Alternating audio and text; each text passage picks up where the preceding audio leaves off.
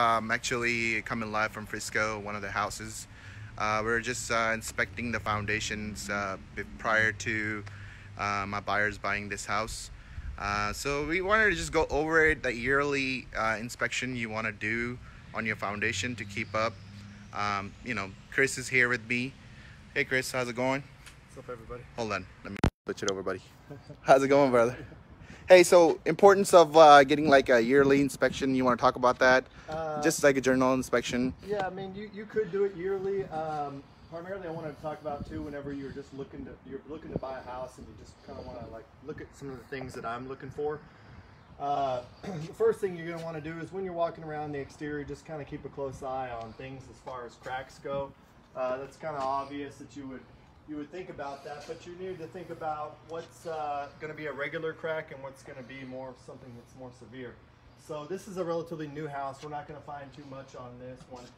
You can see if you do have stone veneer on the house that you're looking at, you're going to almost always see immediately, even if the house is brand new, cracks start to form in this mortar right there. That's just a little bit of settlement and maybe just not the perfect mixture rate on that mortar, but that's not a problem. Well, you'll also look at your brick veneer, especially on older houses. You're probably going to see some cracks if you think that there's a problem. Some cracks, if they follow that mortar line, it's not as big of a deal. If you see cracks that are going through that brick, that's more of an intense crack, and that's more something that you want to pay attention to. So you're going to kind of go around the outside of the house and just get a feel for where the cracks are happening and what you would think, like why would that crack form that way, as far as how is the house moving. So 1/8 of an inch generally is not something too bad, but once it starts getting more, definitely don't do that. If you do purchase a house that already has cracks on it, I'm going to want to go ahead and measure them just to start out with, and then you can kind of come back and see if it is moving. That's the big thing, is if it's moving, and then how fast is it moving. So Chris is going over like, what do you want to look off for? You already purchased the house, you're living in the house, and you want to just make sure you're keeping up with your foundation.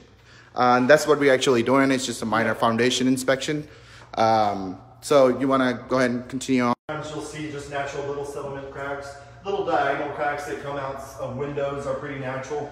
Again, not something you would worry too much about. You're going to be looking for more significant cracks, something that's going to be happening kind of in a particular area.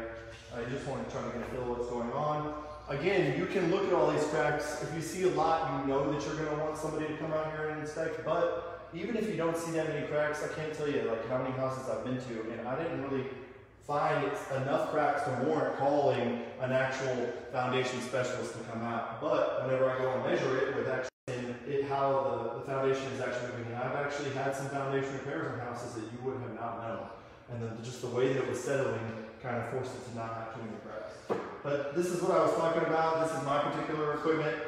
There's a few different things out there. These are altimeters. They're using a liquid that goes through the hose or gas that basically determines the differences. So I can tell you within just tenths of an inch where your foundation is. So what I do personally, if you feel like there's a problem with your inspection, I can come out to your house, or if you're buying a house up here, then another one's down here where you've got some heaving maybe on the sides.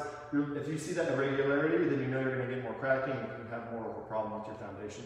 And that's something that this is going to help you with a lot. The second thing that they're really good at is it's really important to have your numbers, right? So when you first buy a house, you get these numbers that I would give you, or that you can get with this type of machine. Just make sure if you do hire an inspector and he's not me, make sure that he's got this type of equipment. Like I said before, they won't know. But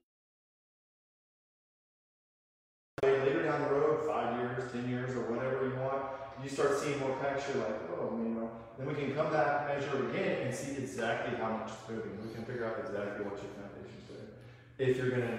If it warrants repair right then, or if you have those numbers, you can kind of use that as a reference of probably in 5 years it's going to need foundation work. So do I want to sell down? Cool. So maybe like in a few simple things that they can actually do to keep up at. Is there telltale signs of like foundation going bad, or it's time to like actually have the foundation inspection done, or have like at least have you out there to do like homeowners inspection done? Yeah, I mean you would always want to get an inspection obviously whenever you're buying or even selling a house, like a seller's inspection, so you can kind of see what you're getting into. what things you're going to have to fix. But yeah, if it's something that you notice problems, you know, it all depends on the particular house. You can have a houses that half the neighborhood might be good, half of it might be really bad. It depends on the builder, it depends on the house, it depends on the excavation of the soil before. There's a lot of factors that go into if your foundation's going to be up. All right, folks. I just wanted to kind of bring you guys a little bit of information. Just try to, sorry about that. Just try to kind of like keep an eye on your house. House actually is just like a living, breathing thing. You have to keep up with it maintenance-wise. Make sure you change your filters. Make sure you have your AC guy out there checking right before the summer or right after the summer. Your AC unit, same thing goes for your foundation. If you need any help, Chris is here. His number is in the description below. His contact, you know, just kind of keep up with him on social media. But yeah, thank you everyone. Sorry, I just had one more real quick thing. So as far as the maintenance on your foundation, if you've got sprinkler systems, use them on a regular basis. Yeah, you don't want your soil. It's okay if it's always wet. It's okay if it's always dry. In Texas, it's going to be back and forth. So you want to make it a constant. You want to make it a constant moisture, so that way that soil's not moving, which means your foundation can stay in one spot. So awesome advice, Chris. Thank you so much.